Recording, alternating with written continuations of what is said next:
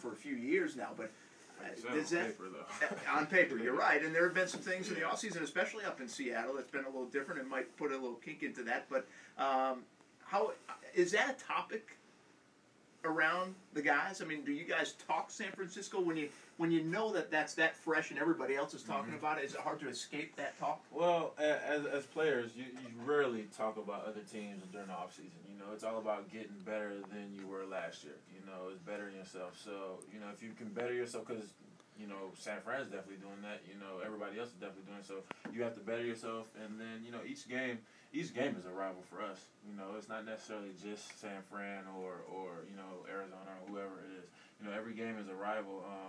But they have some great players over there, and you know, we have some good players on our side. So it'll be fun. It'll be some good games. I think the NFL is hyping it up too. I wanted to ask you about a couple They're not dumb. A couple of your new teammates.